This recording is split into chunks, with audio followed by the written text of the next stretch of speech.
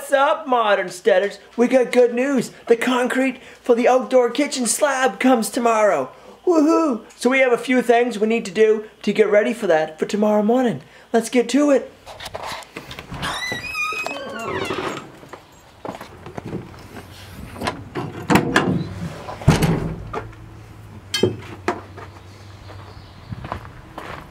We're going to be using 6x6 posts for our outdoor kitchen. They're rough sawn lumber. So we got these 6x6 brackets. And to secure these to the concrete, we need 5/8 threaded rod. We're going to be making the threaded rod we need to connect our brackets to the concrete.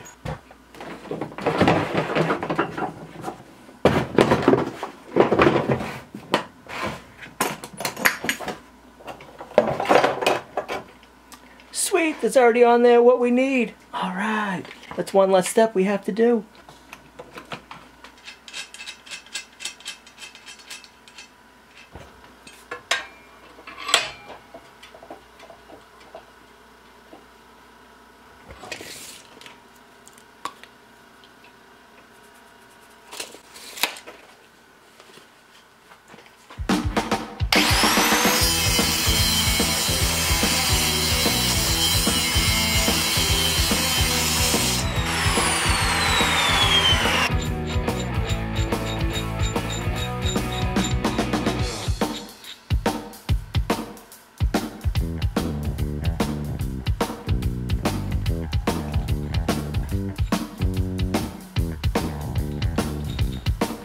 That's why you sleeve the nut on, so that way if there's a burr, you can use the nut and clean up your threads.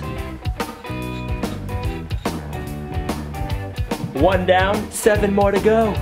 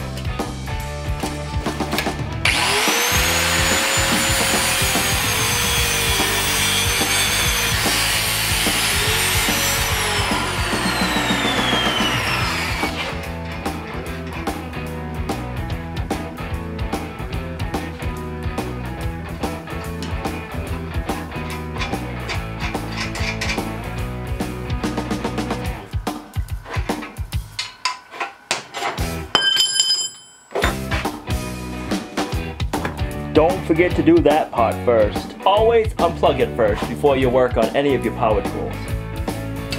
Our cutoff wheel, we used it up too much.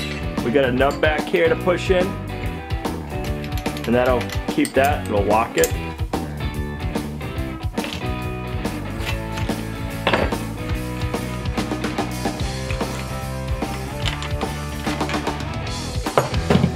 This piece we need.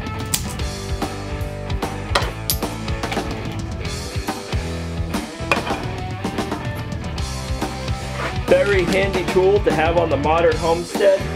You can grind with it, you can use it as a cutoff wheel, you can use it as a wire wheel, you can do sanding with it. It's very invaluable. I've had this one since I've been in high school, and I graduated in 2000, so I've had this thing for a long time. I believe this grinder cost me probably 60 or 70 bucks back then, and this thing has paid for itself over and over.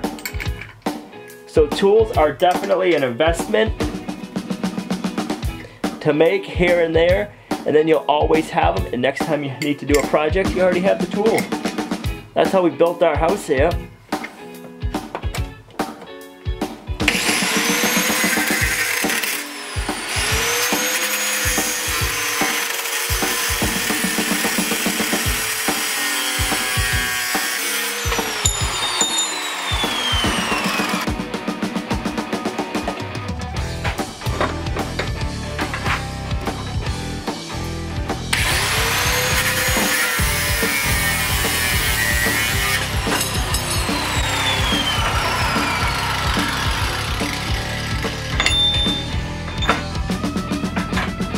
Yep, that end's a little warm. Watch out!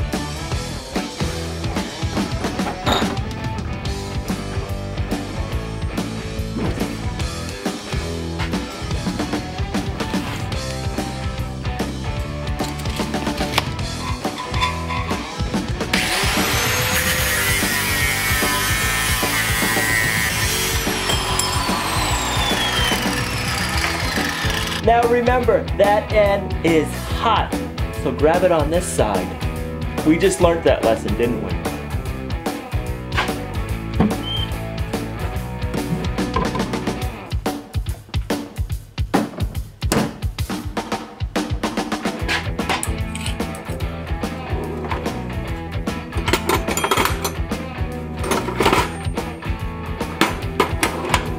The reason why I put a black X on all my threaded rod is I know that's the way the nut will thread on easy, and I want that to be up and not buried in the concrete.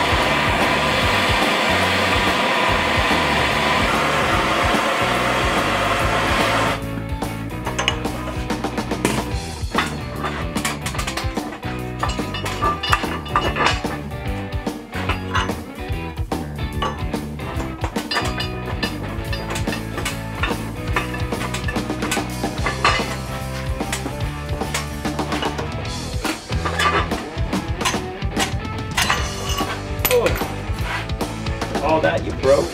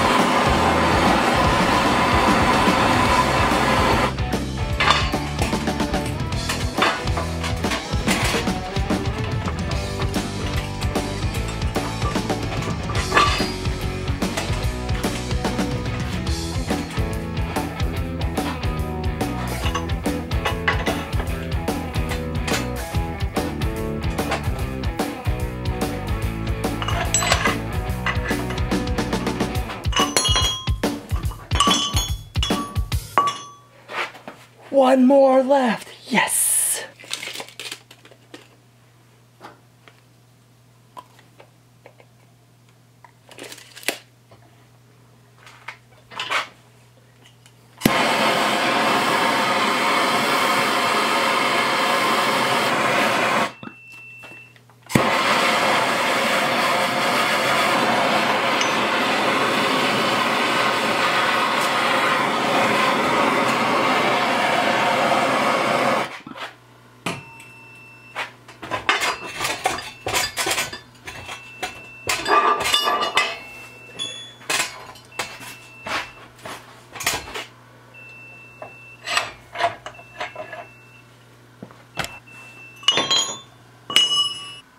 So 5/8 threaded rod and a MAP gas torch.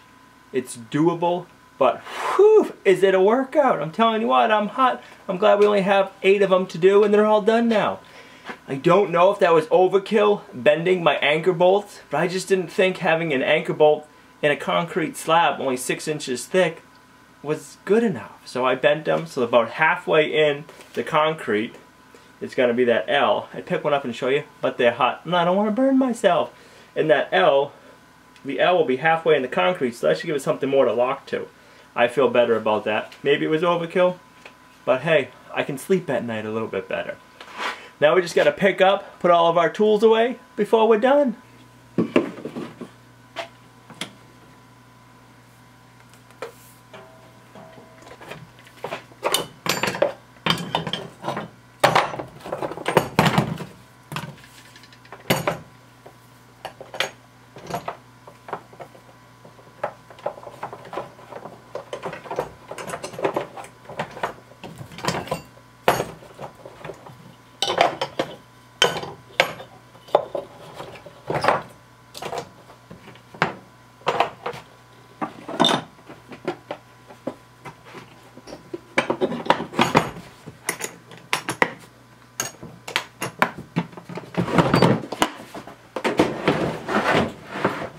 One little trick I like doing is I like labeling all my tools. I just put a piece of masking tape and write on it what there is inside that little case, because I might know what the case looks like, but if I send Gina, Olivia, or one of my friends say, hey, go get me the grinder, they're not going to know which is which, whether it's in a red box or black box or what. They don't know the shape. So I just write the name of it on the side of it: grinder, sander, angle drill.